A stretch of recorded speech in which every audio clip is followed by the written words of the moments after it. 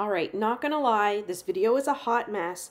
It was supposed to be an unboxing, but I lost the footage of actually unboxing it and taking it off the roller and all that. So this is actually like partly unboxing and partly going to be testing out the paints and testing out gesso as well. So just bear with me if it's kind of painful. I'm sorry. So I did put the numbers onto the paints, and then I talked about how great these little trays are. These little trays, I have reused them from the first painting that I got, and if my paints come in a strip or just sitting loose in a bag, I cut them up and I put them in this old tray because these trays are great for keeping everything organized.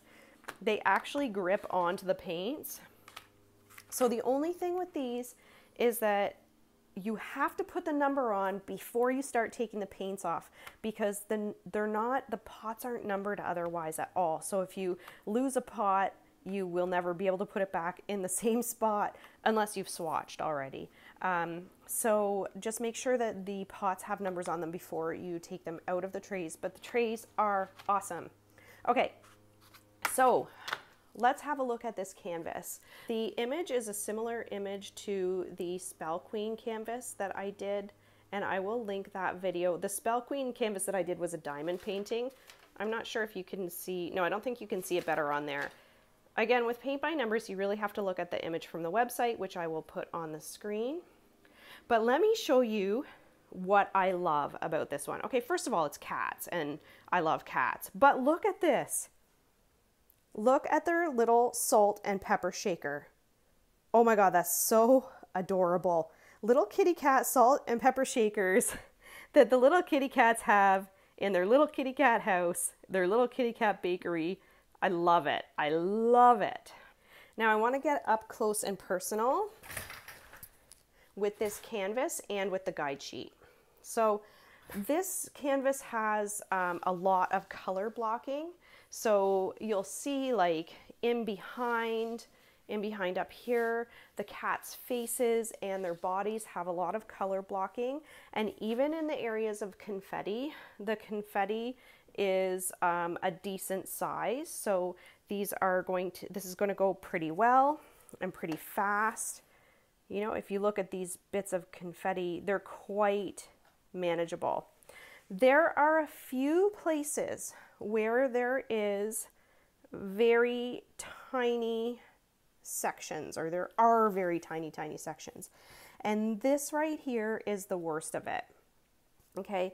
And what I want to tell you is, do not let stuff like this get you discouraged. All right. If you take number 21 and you don't even bother putting the number 6 stripe on there, you're going to be just fine. Nobody's going to notice. It's totally up to you whether you want to paint in that number 6 or that little number 14. And let me show you something else. Number 21, which is the main stripe, there's the color. Number 6, which is the tiny decorative bit, there's the color. All right. So who is going to notice if you didn't put that dinky tiny little piece of number 6 in beside the 21? Nobody's going to notice. All right. So there's some tricks if you want to paint everything super accurately and you want to get that number 6. Sure. There's a tiny paintbrush. There's ways you can do it. But what I want to say here and what I want to get across is, don't let this stress you out. Right now, what's stressing me out is the noise that's coming from outside. I think my husband is doing leaf blowing or something. So I apologize if you can hear that. But anyways, do not let this stress you out. Don't let this turn you off trying paint by number. All right. This is your canvas. You paid for this picture. You paid for these paints. You can do whatever you want with them. If you want to color that in with your toothpaste from upstairs, you can do that too. All right. So this is your painting. I want you to feel confident that you can alter it however you want, and you don't need to be captive to basically every little thing that's wrong with the canvas. The other thing that I want to show you is, okay, so here's the clarity of the numbers on the canvas. Even on that super tiny spot, we could read it. Here's the clarity of the guide sheet. I don't know why guide sheets are so horrible. They are not guides, really.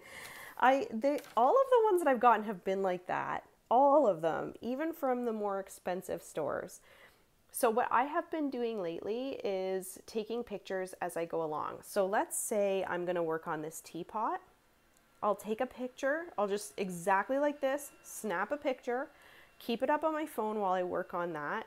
And then you can zoom into the picture and find the tiny little number 21 that you're looking to paint. And then when you work on the next section, take another picture.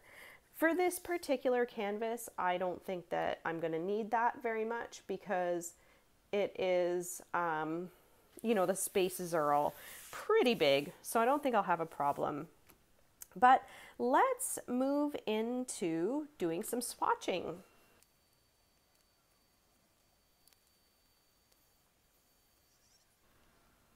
All right. And the reason that I am doing 2 X's, if you haven't watched my videos recently, is I'm going to try one of the X's with a layer of gesso on it, just to see if the gesso helps with coverage of the paints that aren't so great. So let me just get that ready. So I'm using, let me just shake it up. I'm using Liquitex clear gesso. And I've been trying this lately because lots of people, I mean, gesso is ubiquitous. Artists use it all the time for canvas prep for various reasons. But I've been trying to see if it's worth me using it on canvases that are already pre-treated like this one. So this one is the raw canvas on one side, and then this is kind of a white sort of slick canvas, and I want to try this on different types of canvases and see where it helps and where it doesn't help as much. Okay, so this is very interesting, and this is why it's always good to repeat experiments, because this time, with this particular canvas and these particular paints, the gesso has made a difference. So look at number 2. There is much better coverage with the gesso than there isn't. Same with like all 3 of these colors here. Much better coverage with the gesso. It helped a little tiny bit with this number 1, but not enough to make a huge difference. But like these 3, that's a big difference. Even this dark gray color, you can see the X peeking out in the non-gesso, and then in the gessoed it's completely covered.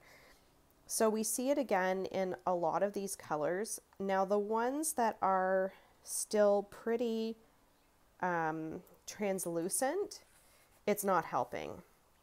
So for example, like number 17, 7, 9, these, it's not making much of a difference. And I think it seems to be the colors that are very transparent, the gesso isn't helping.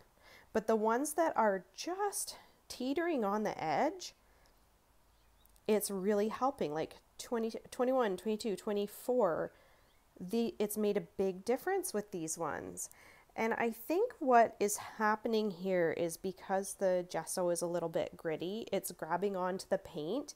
And for these colors here, where that's making the difference on this super, super slick canvas, it is grabbing onto the paint where it's just sliding over without.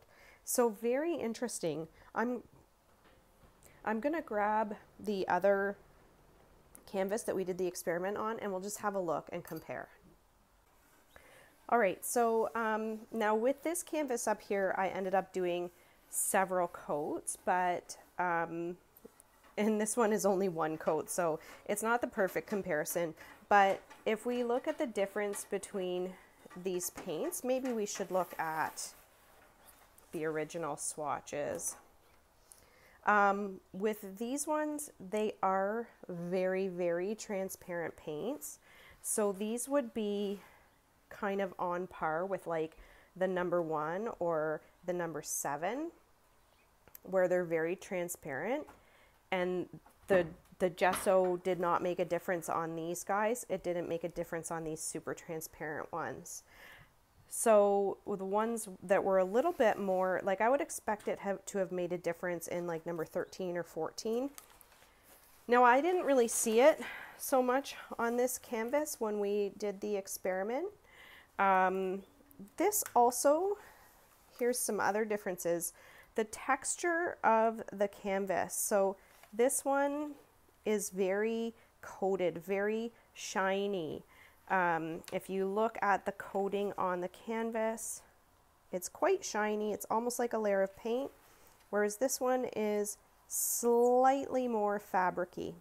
So that might be part of the difference. This one, the gesso is making up for the fact that it's so shiny and slippery, whereas here it had something to grab onto, the paint did.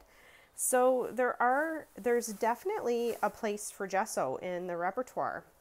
So this canvas here, when I go to do it, I am going to definitely gesso the canvas, whereas when I did this one, there wouldn't have been a point in gessoing. So I think that this swatching is a good idea, and probably swatching with the gesso experiment is a good idea for canvases when I get them, until I sort of get used to which ones require the gesso and which ones don't. So very interesting. All right, so this video was a little bit of a mess. What was it? Was it an unboxing? Was it a test of gesso? What was it? I don't know. But anyways, stay tuned for more unboxings that are more unboxing-like, and also for more talk about gesso, and we will see you in the next video. All right, bye-bye.